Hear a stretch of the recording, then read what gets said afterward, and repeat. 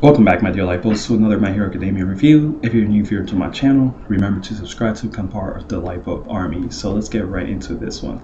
Now, I really like the ending of the chapter because Midoriya was a little bit too excited. He's like, yes. He's like, here we go, here we go. Like, that's Midoriya thinking. I'm like, okay, I know he hasn't been getting any sleep. He has just been patrolling countless times, trying to get one of the villains that escaped from Tartarus that has a connection to All For One, you know, because he's been bait this whole time. Midoriya has been bait. They've been using him as bait. He knows he has been bait. That's why he hasn't been too close to anybody, right?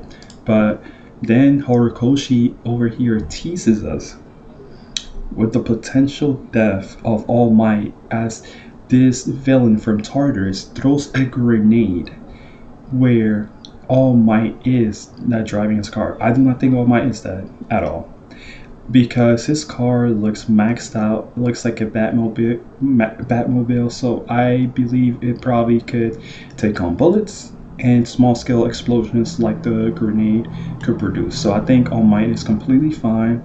So yeah, in my mind, All Might's fine, right?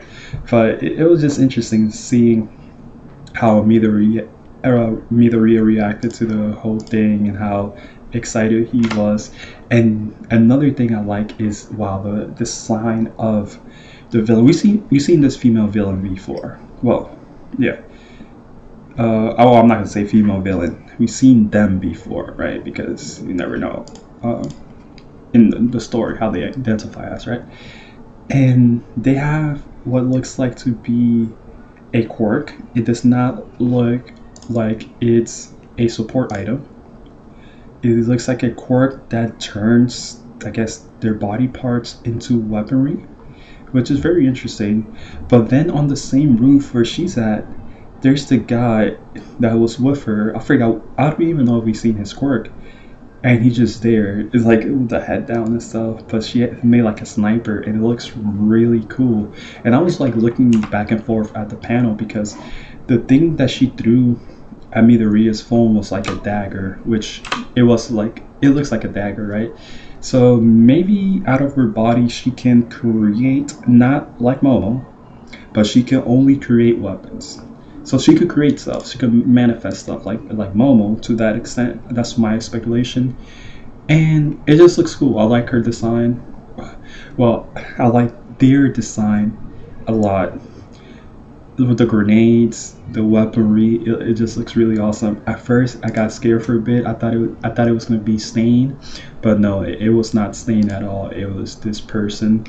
And Midoriya, with his calculated mind, he's just like a hired gun sent by All For One. So right away, he knew what was up, right? Now, the next thing I want to talk about is the people's sentiment in Japan. They still blame the heroes. They're like, you see all the bodies that were burned by Dabi. This is on you. Every time we see you, we see the failure and all this. And it sucks. But you gotta realize, from the people's side, they're powerless. A lot of these people are taking arms. They're using support items like we saw in this chapter, the nail gun, because like, oh, it's your fault. We gotta take up arms. But like I said before, they're not trained to take up arms. So let's say they have the guy with the nail gun hits a villain with that, he could kill him.